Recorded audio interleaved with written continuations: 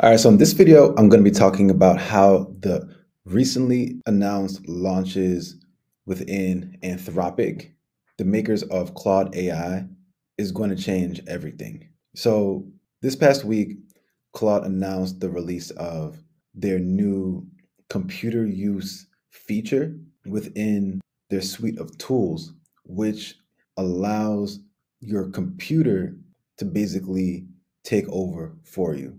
Now, what does that mean? That means that as we move forward, you'll now be able to, whether it's through written prompts or voice communication, have AI take multi-step actions on your behalf. And so within the memo that they put out, it states that we're introducing a groundbreaking new capability in public beta, computer use. Developers can direct Claude to use computers the way people do by looking at a screen, moving a cursor, clicking buttons, and typing text. And then if you scroll down, it reads, instead of making specific tools to help Claude complete individual tasks, we're teaching it general computer skills, allowing it to use a wide range of standard tools and software programs designed for people. Developers can use this nascent capability to automate repetitive processes, build and test software, and conduct open-ended tasks like research. So the reason why this is so novel is because when you hear about this idea of AI agents and multi-step actions, this is the first time that we're going to see this really take place in a practical way. Claude also announced the launch of an upgraded version of Claude 3.5 Sonnet, which is said to be a step up in terms of its coding abilities, and also Claude 3.5 Haiku, which is a more affordable and comparable model and speed to the Claude 3 Opus, the earlier Claude 3 Opus model. But today, what I want to talk about is computer use. I want to do a demonstration of it and speak more on why this is such a novel release by Claude. Now, the number of companies that seem to have already begun testing this out in partnership with Claude. So you have companies here like the productivity tool Asana, you have the design tool Canva. What also stands out to me is DoorDash, and then Replit. And Replit actually put out a template which you can use to run this computer use feature within the Replit development environment. And by having this template, it means that you don't have to necessarily install the computer use locally on your computer. And given that it's still beta, it's still early, and the fact that you're giving this AI access to your computer, there's obviously concerns with sensitive information, not wanting for your private information to be potentially tampered with, and just the unknowns around using a tool like this. And so I definitely want to do a demo of it and give some insight on how this will likely progress over time. But when I was doing research on this computer use, it made me think about this tool that came out last year called Multi-on AI. And Multi-on AI is characterized as an AI agent that acts on your behalf. And it functions in a very similar way to what we're now seeing with this computer use tool. You could have it book you a flight. You could have it reserve time at a restaurant. You could have it find tweets and do research for you. And they have this this API called the Agent API.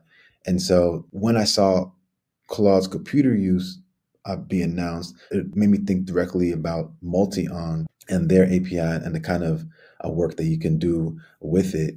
And what kind of puts something like the Anthropic computer use above this, other than having a stronger brand, is the fact that it's also connected to the large language model. And so any sort of conversational AI piece or generative AI piece that would be attached to your workflows, the computer use is going to be able to integrate with that. So it's not just the fact that it's booking events or flights or taking these kinds of tasks off your hand as time goes on, but it's also performing actual work for you when you talk about the idea of automating operations, this is along the lines of what the future of AI and an agentic world looks like. So to get started, you open up the computer use on Replit. So we have the file open now,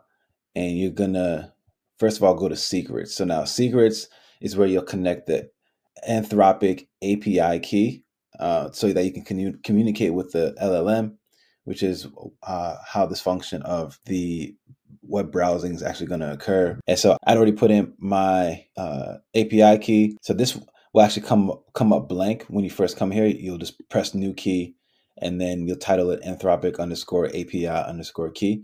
And then you have to go get the actual API key. So for that, you'll go to the Anthropic website. You can go to the Anthropic console, and Anthropic, owners of Claude AI, and where you're able to prompt with Claude.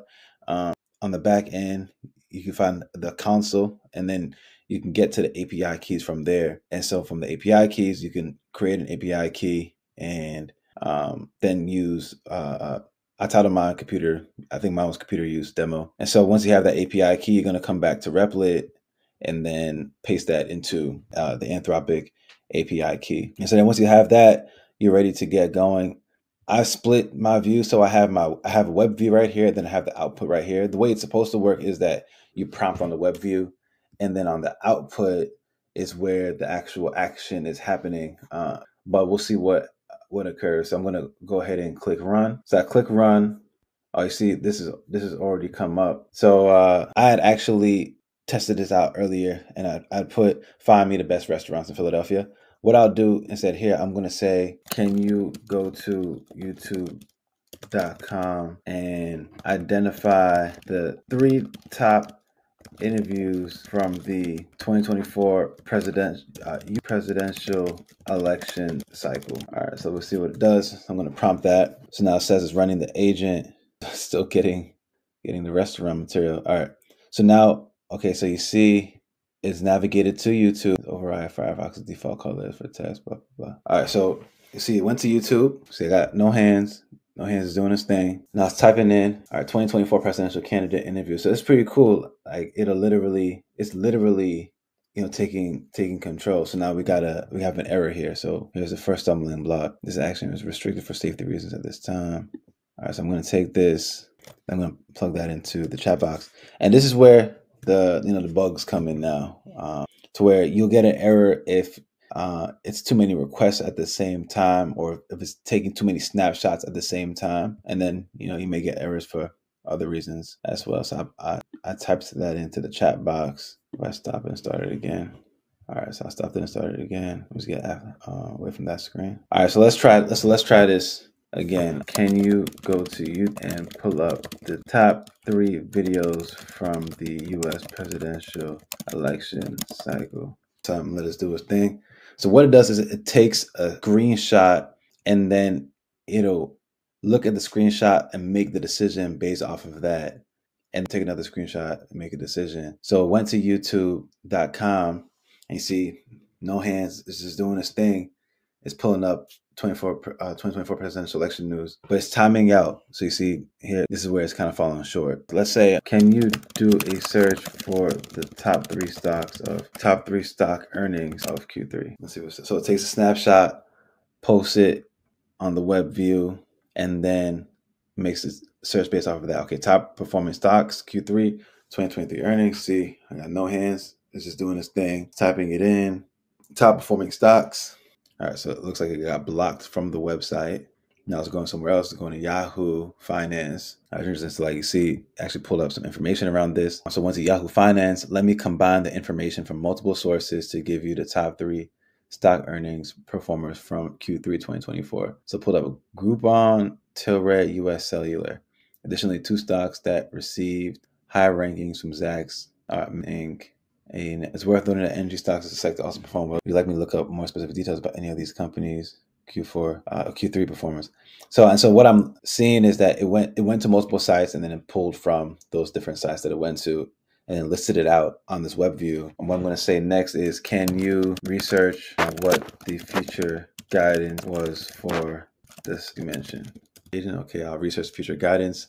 I was going back to the typing it in, earnings, guidance. And then I'll say that's one qualm I have as well, so that it moves pretty slow. So it's like, this is work that you can actually do probably faster. But what I anticipate happening is as this model continues to improve and there are fewer errors and there is no intervention that needs to happen to where you have to get it past the errors. As this grows up a little bit, then it'll be at a point where you can have it do something, you go away, or you go do something else and then come back and the job will be done. And I feel like that is really getting to what the term agent or agentic means, where it's not just a chain of modules or workflow, like it's actually going off and doing a job or doing a function. So it pulled up the future guidance for all this. And it's crazy 'cause I didn't even see where like it was pulling from, but we saw how it browsed and then pulled up the future guidance for the stocks that it mentioned. And so, I mean, there you have it. I mean, this is Anthropic Computer Use. And so this was like a very simple, straightforward example, just like it's searching or doing some research for you on the search on the browser. But what I anticipate happening as we continue to go on the months into 2025, 2026, is that you'll be able to have it do actual specific functions in your companies, at your jobs. So let's say you are, we just give a research example of it, researching information. What I anticipate though is that you'll be able to go off and say something like, go do research on a particular topic and write a blog post off of what the findings that you come up with and have it be in a particular kind of tone, or go and identify my ideal customer profile and draft emails that are in there, draft emails that are personalized to them and make an offer that they can't refuse. Analyze our financials for the past quarter and present it on an Excel spreadsheet with these particular kind of parameters. Provide me with your thoughts and let me know when it's done. And so that's what I see coming next, where you're able to give clear instructions. It goes off and does the job. It doesn't require you to string these modules together in order to get it done.